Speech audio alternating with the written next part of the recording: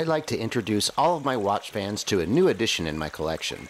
It's an Italian watch brand established in 1860 by Giovanni Panerai that I frankly never thought I'd be able to wear because of the typically larger case sizes they offer, but in this case, we see something for almost everyone. We're talking about the Panerai PAM 184 RADIOMIR GMT G series that had a limited run of 1,000 pieces and was only made for 2 years starting in 2004. I love the classy feel this gives off, and paired with this burgundy brown croc strap, it really brings a new dynamic to the table in style and in stature.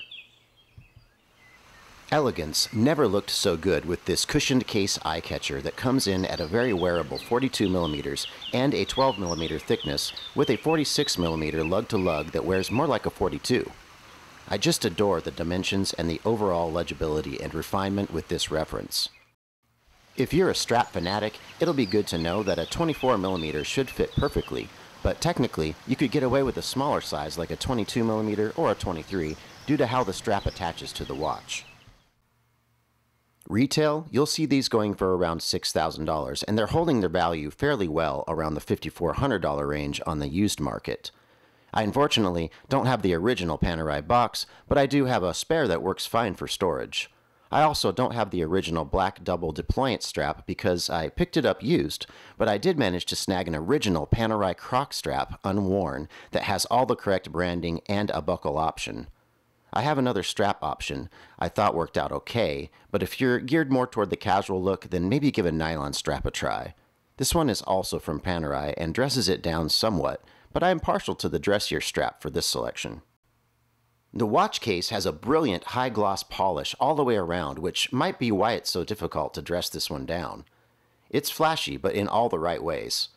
The tips of the crowns are textured with the GMT signification on the top screw-down crown, and it functions as an internal pilot GMT that moves in a 24-hour cycle per day.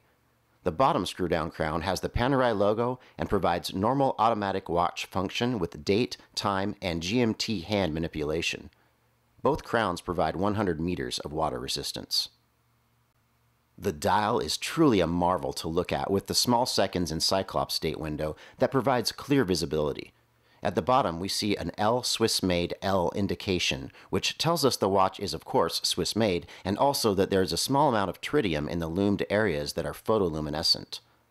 Panerai has really made this legible, and I enjoy the 12 and 6 o'clock numerical print as well. If we spin the watch around, we get an extra treat that may be even better than the front. A very decorative movement can be seen through the open case back. The machining is top-notch and really looks better than the watch's price point. This movement is very rare for Panerai and may only appear in around 6 of their watches. It is the JLC caliber 897, doing business as the Panerai caliber OP13. It includes refinements that help with shock absorption and is very robust. It has a unidirectional wind and ceramic rotor bearings, 35 joules, hacking capabilities, 38-hour power reserve, and beats fluidly at 4 Hz. I really hope you enjoyed my review of one of my personal favorites in my collection. I do hope to bring you more watch reviews as I acquire them throughout the year. If you like watches, please consider subscribing, and I promise to bring you some gorgeous finds in the world of horology. I personally thank all of you for your interest and wish you the best in your watch collecting journey. Cheers!